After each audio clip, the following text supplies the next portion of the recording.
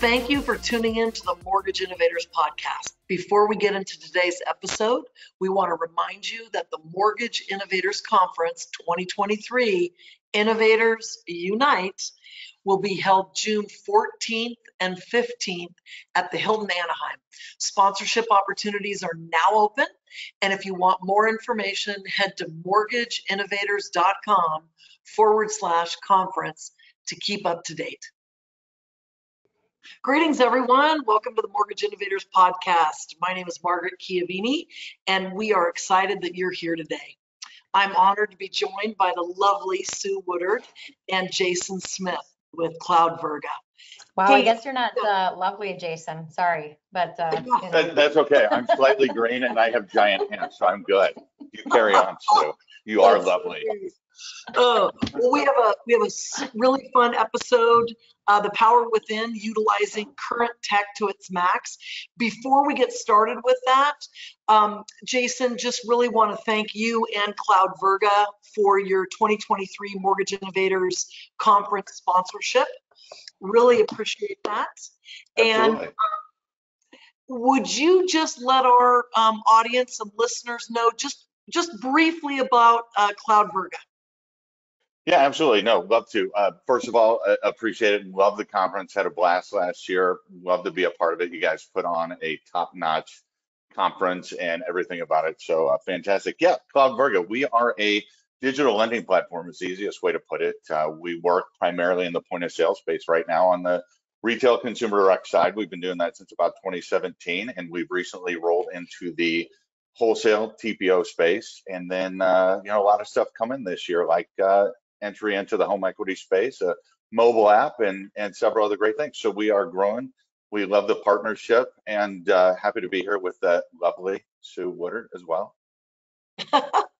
I'm just, I'm gonna make sure I come more often. This is I'll tell you what, you guys are making me feel so good. But this is gonna be a really great conversation, though. I mean, we were talking a little in our green room before we got kicked off on the call, and are we ready to dig right into it, Margaret? Absolutely. Because it's very interesting, this topic of utilizing technology. And Margaret, this is a conversation that you and I have had probably many times over lots of time. But certainly now is a time that lots of lenders are taking a look at their tech stack and saying, hey, what are we using? What are we not using? What's not working for us, and why? And so, Jason, you're obviously hearing some of the same conversations that lenders are having as well. So what are you hearing from people, and where do you advise that they get started? Yeah, no, appreciate it. Absolutely. A lot of folks, when they first look at technology and they get it, they're all gung-ho, and they know why they want it. They see the gaps it fills and things like that. And it seems as time passes that and people get distracted, that a lot of that gets forgotten, and people really don't utilize their technology to its full potential, and quite frankly, up to the reason why they acquired it in the first place. So there's a couple of easy things that you can do, really. And the first one, it seems so obvious, but it is, look at their website. Whatever vendor you're using, whatever technology partner you're using, look at their website, because they're typically going to highlight the great features of it. And they could be some things that you're not using. They could also be highlighting some use cases and things like that from other partners in the industry, which is really great. And it's kind of funny. When I was thinking about this, it hit me, and it was something that just happened the other day. I had a brand new fancy washing machine for just over a year now. Moved into the house about a year ago, and I've been just dumping the stuff in it. And all of a sudden, I just happened to slow down. I looked up, and in front of me, there's this thing. It's a detergent. You pull it out and you're like, you can pour that there. I was like, what? I'm like, all right. So of course I did that. And it's not necessarily that I was doing it wrong before, but I wasn't using it the way it was designed, meaning to where it then integrates, if I can use a technology term, the detergent in at the right time. So I'm not, even something as simple as a washing machine, I wasn't really maximizing. So that was an eye opener for me. Another thing that is, and that kind of leads into the second thing, which is really kind of taking a step back and looking and asking, am I using this tech to its full potential? Sometimes, like a washing machine, or frankly, any other thing that we use in our personal lives, we'll typically kind of stop at the first thing that brings us a little bit of a lift or a little bit of excitement. We go, okay, I'm using this. Again, we get distracted with life things that are going on. But, are we overlooking things like automation, task management, additional tools that can really kind of that land and expand a little bit? Are we leveraging canned assets that they've created in templates? Sometimes you don't have to be the creative tool behind it. I liked it. I think it was 3M. I'm dating back anyway, but they used to have a commercial or somebody that talked about, we don't create all these things, we just make them better.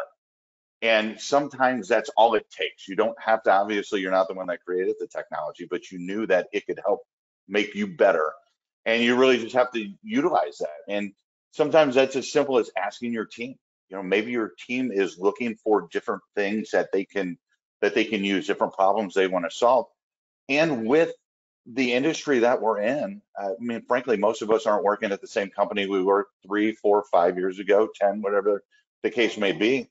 And there could be a lot of knowledge assets sitting there just waiting to be tapped, people that have actually used it in their, what do we say, in our previous life, when we politely talk about a previous company we worked at. But it's really good. And then I'd say, probably the last thing is just kind of learn from your history, so you can repeat it. And I had to write it down. I had to look down because it's one of my favorite quotes from Lion's Story. Was that like my friend Timon says, sometimes you got to put your past behind you. And in this case, we want to really leverage that. We don't want to put our past behind you. And as a former and still partial salesperson, there's a lot of things that we go over in the sales pitch and that we highlight that are really benefits of the platform. And if you're working with a good company and you're working with a good salesperson, they will have highlighted what actually can help you based upon your, call it, list of grievances or your pain points that you need. So sometimes it's as simple as searching back through that email or going to the folder and looking that up, and start using those, look into those a little more. And the last thing is really, and that parlays into that, and I'll take a breath, is don't be afraid to ask.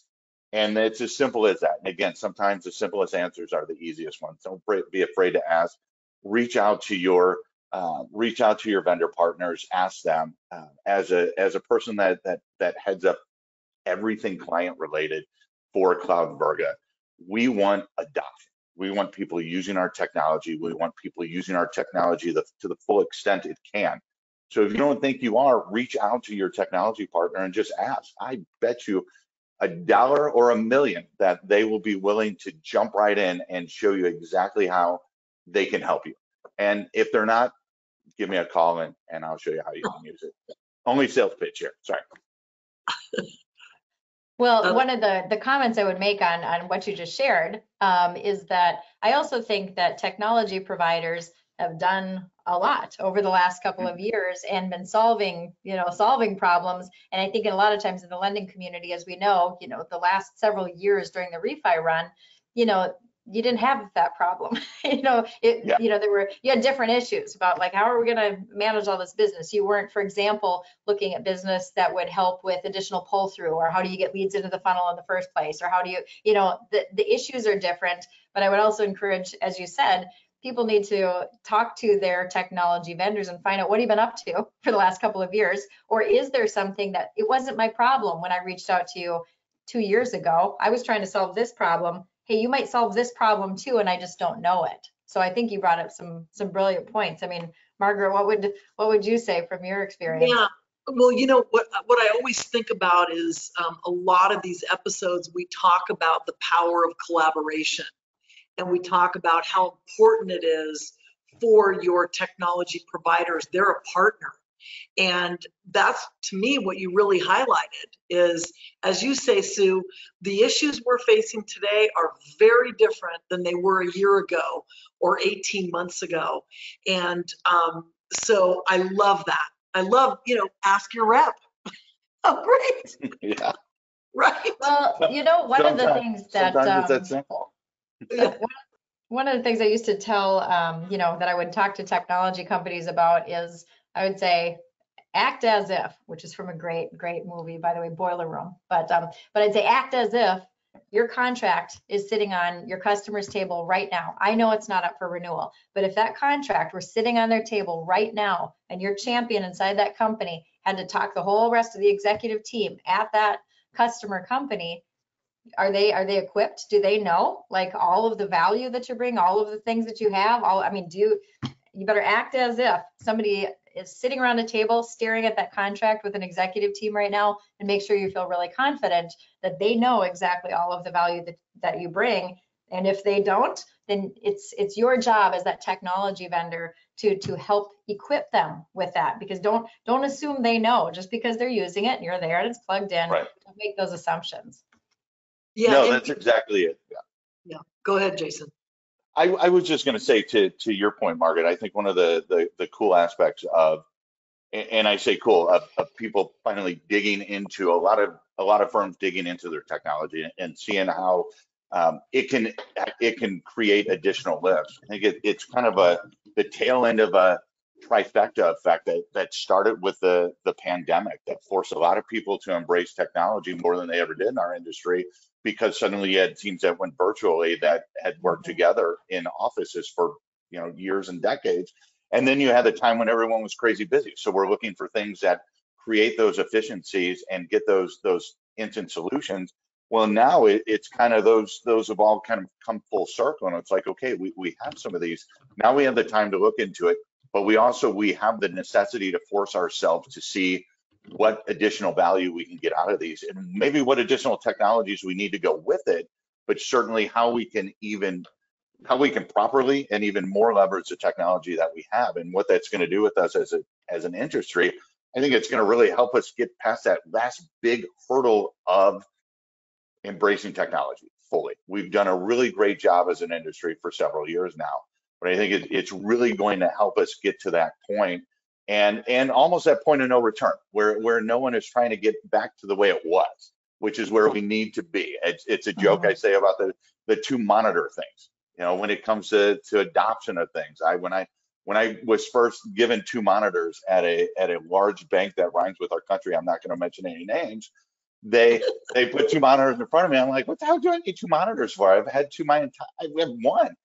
And after a week, I was like, holy crap, how did I ever survive? And now I will threaten violence with anyone that tries to steal my second monitor. So sometimes you just have to be okay with exploring that sort of that uncomfortable space of not knowing, and just and reach out, embrace the people that are around you, because all they want to do is help you, whether it's your team or it's your vendor partners. They just want to help you, because everyone wants to do better. Totally. And I think sort of this notion that if we can be comfortable with, we don't know what we don't know, and we have this magnificent team in our technology partners that we can leverage, as you articulated. Let's turn this over to the other side. So we talked about, as mortgage bankers, what can we do to really get the power within our technology? What can our vendors do? What can vendors do fundamentally to educate their lender customers to, in essence, get the full power out of the technology? Yeah, that's a great question, and I have some answers. Let's jump right in. No, it's a couple of simple things, and there's the first thing I would say, and it's something that a lot of companies don't really think about. I don't know if it's they just don't think they'll have the audience, they don't have the person that can talk for them, whatever the case may be. But it's something I had begun at a previous company in a previous life, to quote my own self, quoting the industry from earlier, is that, and one of the first thing is monthly product spotlights. Get your existing client staff together, your existing clients together, send it out and spotlight a product. If you have multiple products in your portfolio, pick a product each month. It can be as quickly as 15, 20 minutes. It can be as much as 60 minutes. Set it up the way we like to set up demos, which it's very interactive, it's very street level, it's very relaxed, and show, hey, let's go over this. Let's talk about maybe some features that you might have overlooked. Let's talk about things that we see a lot of our other clients using, some best practices. It's a really great way to educate your clients. And quite honestly, from a company perspective, it's a really great way to cross-sell and to introduce them to other opportunities within your organization that they might not have thought about, or just other features on your existing technology that they might not have thought, which is only going to deepen and enhance that relationship. The next thing is something I've done quite a lot in my career, and that's having a quarterly business review. And everyone hears you, oh, Jason, not another meeting, or you hear QBR, you're like, oh, those are painful. But I think people think that because they approach them the wrong way. They approach it as it's just another reporting call. It's like, I'm going to have to go over this quarter of this. We're going to forecast that. And you have to touch on that a little bit. That's just typical. What you want to do with these though is to try to introduce into the conversation from your client side some more senior level folks that really have influence. Maybe they were some of your decision makers. Maybe they were your sponsor, the person that signed off on it. Get them in the conversation and make them much more strategic in nature, where you're talking about where do they see their company going? What goals are they trying to accomplish? And then layering in how your technology can help with that. And that's going to open the door to a lot of things they might not know about it. And that's also going to give you an opportunity to give some suggestions of what their competitors are doing. A lot of folks overlook the fact that your clients want to know what everyone else is doing. They want to know what their competition is doing. And not necessarily so they can go, hey, I'm going to go apples to apples with this, or I'm going to start checking these boxes. But it's so they can embrace some things that are working. As competitive as an industry we are also a very family, brotherly industry that really wants to help everyone succeed. And a lot of people overlook that fact. They think it's just very, from a vendor side or from a technology standpoint, that it's too competitive for that. And it's not. And the last thing that goes in, it kind of pulls everything full circle, which is communication. You have to, it could be as simple as leveraging some automated resources that the technology or your tech stack has already. That's going to help you to enhance the relationship with your clients. Again, in a previous life, we had an automated email marketing platform. Oh, there we go. That we never really leveraged the way we should have to keep in contact with our own clients. What greater, easier way to let them know things. And the last thing is to encourage and create user forums. No one is going to tell you more about your product than your actual users. They're going to tell you the good, the bad, and the missing. And sometimes that missing, it's not actually missing, they just don't know it exists. So it's a really good opportunity to not only embrace and leverage and deepen the relationship, which is something you want to do, but also to add value to that relationship and help them out. And it's, again, these are a lot of things that folks are doing, but maybe not leveraging, like their clients not leveraging their technology to the full extent, but they're not leveraging the opportunities that they have available to educate. Well, and now is certainly a time when people need to be leveraging all the tools that they have at their disposal, getting the most that they can out of all their technologies. And I loved this discussion. And you know what, I was thinking while we were talking, I actually weirdly pretty recently found out my washing machine that I've had for 3 years, I just found out it has one of the big drawers you pull out where you can fill it up with a bunch of detergent and it'll just go for like, 2 months. I never saw it before. So don't be embarrassed about not knowing about your little slide out drawer, because I knew about my little one, and I was kind of laughing at you for a minute, sort of. But then I was like, oh, you know what? I didn't know about the big slide out drawer. So, but it's a great analogy, I think, for what power, it's the power within, right, Margaret? Like the things that we have right at our fingertips. So how can we utilize them? And great feedback. Obvious, but it's not. So, well, Jason, thank you very much. We, unfortunately, we're at the end of our episode. I love how you brought it together for us on both sides. both what the user of the technology can do to really get everything that there is in that technology, and then what the technology provider can do. Thank you so much. We always try to bring all sides when we have these episodes. So thanks so much.